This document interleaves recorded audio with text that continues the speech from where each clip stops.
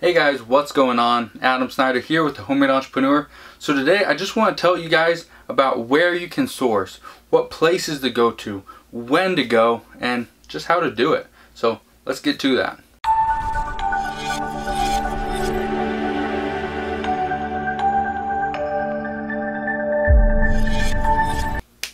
So the first place that I want to talk about is a thrift store. Thrifting. How do people make money in a thrift store?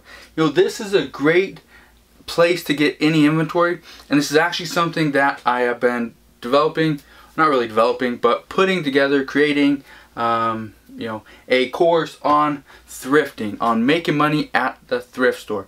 And this is primarily, or actually it's only for Amazon FBA. But a thrift store, doing any type of thrifting, you can make money selling stuff on Amazon.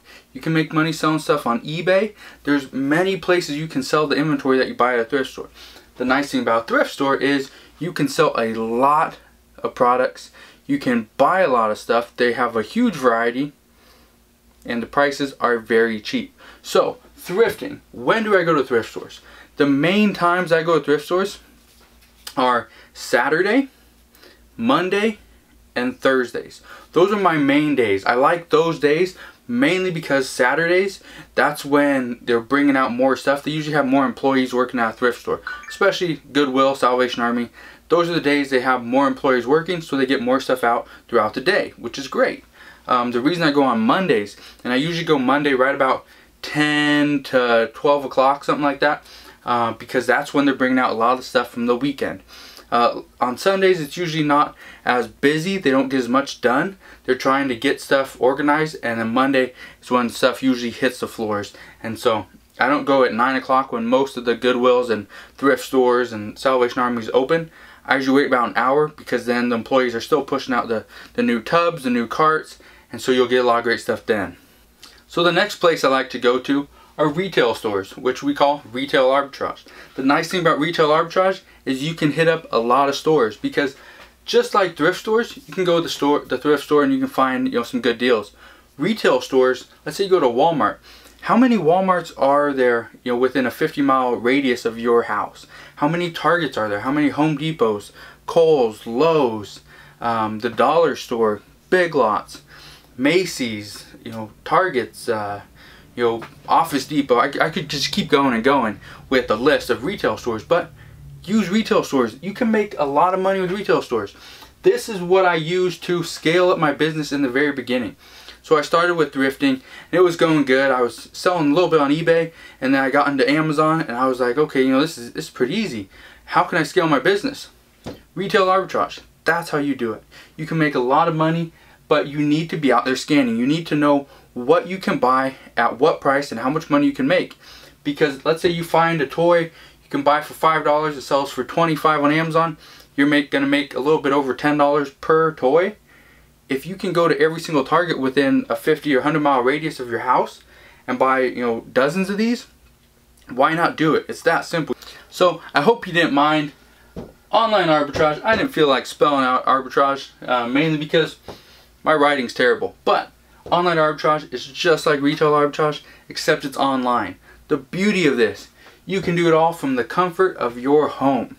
You can do it with sitting in a chair. You can do it, nice air conditioning. Right now, it is like 101 degrees outside, which is not extremely hot, but it's uncomfortable. Okay, so I'm doing a little bit of online arbitrage today because I don't want to be outside doing any retail arbitrage, going from a nice air conditioning car to out into the heat and then back into the cold. I just don't like doing that. So online arbitrage, what I do. So what I do with online arbitrage that most people don't do, I'm doing this every single day, not just when I have a slow day. I do online arbitrage every day. I like to see packages come into my house, to the office, wherever, get into the prep center. I like seeing that on a daily basis. When that happens, you see more consistency in sales. You see your business grow. That is very important. So online arbitrage, do I do it? Yes, I do, every single day. Make sure you're at least getting one purchase in every single day, and then you're going to start to see your business grow. I guarantee it. So one thing I forgot to answer about retail arbitrage. When do I do retail arbitrage? Retail arbitrage, I mix it in on Saturdays with my thrifting. I also do it on Tuesdays, Wednesdays, and Fridays. and I like to mix it up like that. I don't go on Sundays only because you're getting more of the families, you're getting people there just doing like regular shopping. The lines are a little bit bigger, so I don't do retail arbitrage on Sundays because of that.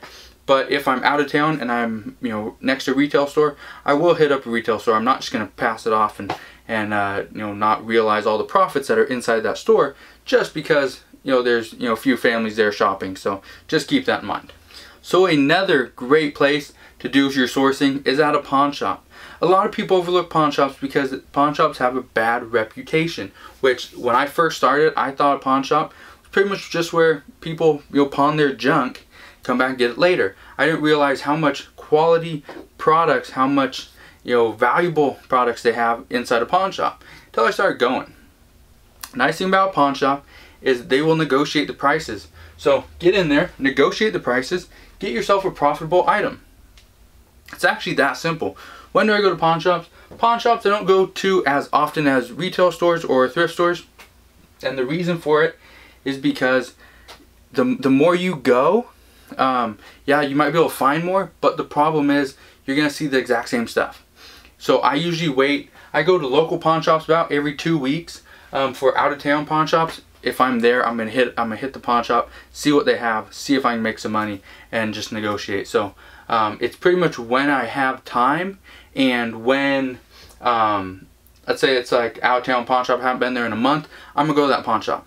If I was just at the pawn shop last week, I'm gonna skip that unless I know they have a lot of stuff, fast turnover, because then they might have new stuff coming in, they might be marking other items down, and if they're marking stuff down and I can negotiate, it'll just be a better deal for me. Okay, so now we got yard sales or garage sales, or, you know, I don't know what you call them, home sales, estate sales. They're pretty much all the same thing. In my book, they're pretty much all the same thing. You can make money going to these things, and a lot of people think that yard sales, you know, there's no money in it. There's a lot of money in yard sales. You can make a lot of money because all the items the people are wanting to get rid of, they're not trying to get top dollar for everything. They will negotiate. So let's say you have, you know, so for example, I went to a yard sale just this past weekend, ended up buying a new camera. So they had a Canon 70D. I would have shown it to you. It's actually what I'm using right now, but or the same camera that I'm using right now. But as soon as I got it, I actually put it up on Amazon, and it sold within about 3 hours. Sold merchant, so that was one of the items I did merchant fulfilled. But yeah, ended up making about $200 some off this thing. So this camera, I went to a yard sale. They had all this stuff. They had a lot of photography stuff. A lot of the stuff were things I didn't want, couldn't use. The guy like did his own prints, whatever, had all the liquids, and anyway. So he had this camera, so which I don't know exactly why, but anyway. So he had this camera. He was selling it for $400. It came with the lens, had the camera. $400 for his camera was a great deal to begin with. I actually bought this camera for $275. So $275 at a yard sale. Didn't have to pay tax on it. It worked. I tried everything, or pretty much everything I could on the camera that I knew how to mess with. So you know, it was a quality camera. So I'll end up making probably like 80% ROI on this thing, but it was a great deal. I could not find this at a pawn shop. I looked at pawn shops for these cameras all the time. For this particular camera, the 70D, the 80D, the 6D, always look for those. So I was able to find this one at a garage, yard sale, same thing. But just be on the lookout for stuff like that. So yard sales.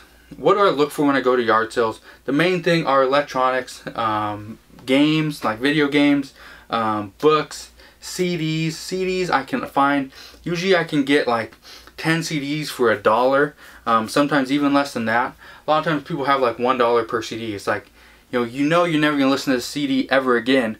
Why not just get rid of it? I'm going to give you $1 if you give me 10 of them, and that's it. You know, 10 cents per CD is usually what I'm paying, but a lot of times I can get like a whole box of CDs for, you know, a couple bucks. Sometimes, one time actually I got a box full of CDs for 50 cents, which was a great deal. They wanted $5. I said I'd give them 50 cents. They took it, they didn't want it, and it was at the end of the yard sale. So which leads me to, when do you go to yard sale? When should you go? My advice to you is to go Fridays. If the yard sale is open on Friday or Saturday morning, go early. Make sure you're one of the first people there, because they might have that, you know, hidden gem that, you know, other people will see, and it's going to go quick. So if you can find that, buy it. You can make some money very quickly with stuff that other people are out there looking for. Another thing is, go at the end of the yard sale. So let's say it's over on Saturday evening or Sunday evening. Go that day, because then by going that day, the nice thing about it is that a lot of times they'll just give you stuff. And so, you know, go that day. You're going to see that not only are you getting stuff for free, you're getting stuff extremely cheap, you know, which is awesome. So the last thing I want to talk about, which I'm not going to write up on the board, I'm not really going to talk about too much, because you know, there's a little bit more risk involved, a little more to it than just going out and finding stuff, but is private label and wholesale. Those are two great methods that you can use to source inventory, but the problem is it takes a little bit more time, takes a little bit more capital, and it's not something that just, you know, anybody just starting out can do. So just keep that in mind. Those are other options as well.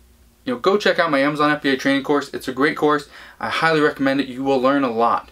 Go to gumroad.com/homemade entrepreneur. The link will be in the description below. Make sure you give this video a thumbs up if you learned anything at all. And make sure you subscribe to my YouTube channel. And I'll see you guys on the next video. All right, you guys take care.